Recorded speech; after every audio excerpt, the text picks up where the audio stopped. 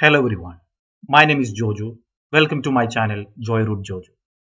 In my previous video, I explained how to set up automatic enrollment in Intune and how it works on devices, especially on Azure AD joined devices and Azure AD registered devices. In this video, we will explore how the automatic enrollment works on hybrid join machines. Nowadays, it's called as Microsoft Entra Hybrid Join. If you have not watched my previous video, I have added the link in the description. Please watch it first, then watch this video. If you like the video, please do subscribe and support me. And if you have any suggestions or questions, please add it in the comment section. Alright, let's check how the auto enrollment works on hybrid AD join machines. In order to automatically enroll domain join devices, we need to configure group policy to trigger the enrollment. Azure Active Directory Domain Services does not support hybrid Azure AD join and is not supported for automatic enrollment by default. There are few other things we need to configure. So the first thing, we should enable automatic enrollment settings that I have already done in my previous video, but still I will show it again in this video. And the second thing, we should have a Microsoft Entra Connect. In other words, we can say Microsoft Azure AD Connect. Azure AD Connect sync must be configured to synchronize devices, not just users. It should synchronize the devices too. And the third thing, we require the group policy.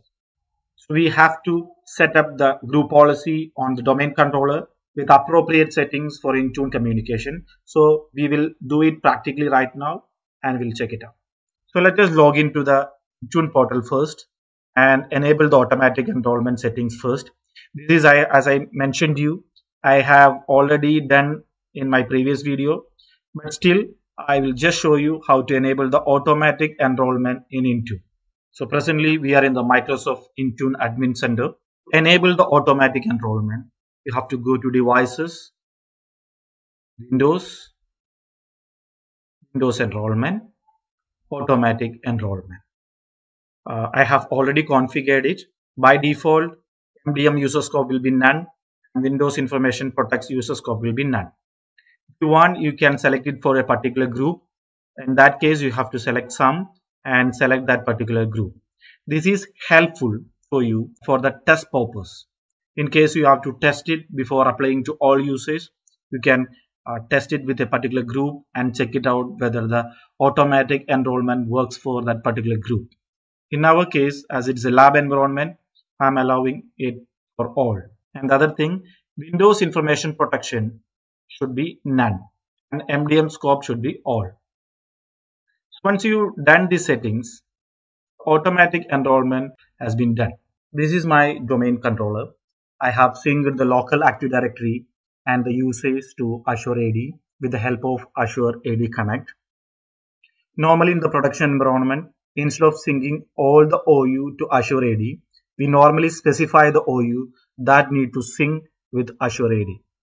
In our case, we can specify the OU Intune sync to get synced to Azure AD.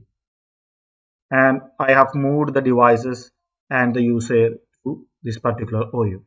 How to set up Azure AD Connect, I shall create a separate video.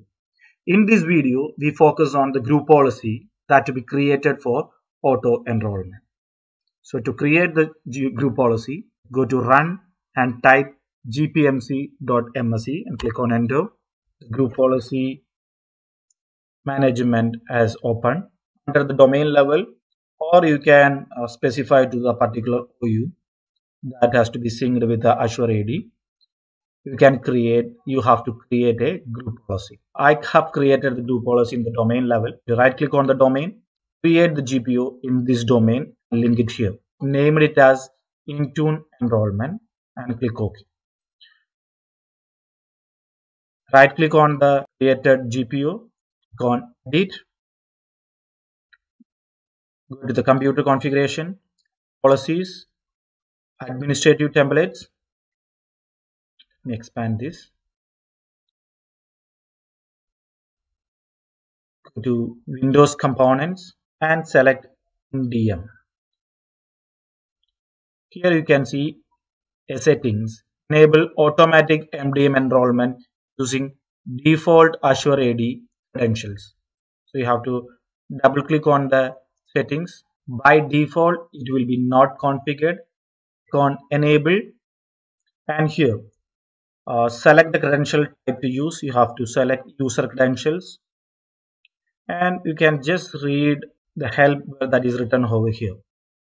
This policy setting specifies whether to automatically enroll the device to the mobile device management service configured in Azure Active Directory. If the enrollment is successful, the device will be remotely managed by the MDM service. The device must be registered in Azure AD for enrollment to succeed. Click on Apply and click on OK. This is the group policy settings that you have to create it. Now close this and close the group policy. So we'll go there to the Intune portal, go to the devices, Windows devices. Here you can see the devices that got enrolled automatically post creating the GPU. I hope I have explained how the automatic enrollment works on hybrid AD join devices and how to create the GPU. So we will meet you in another video. Goodbye.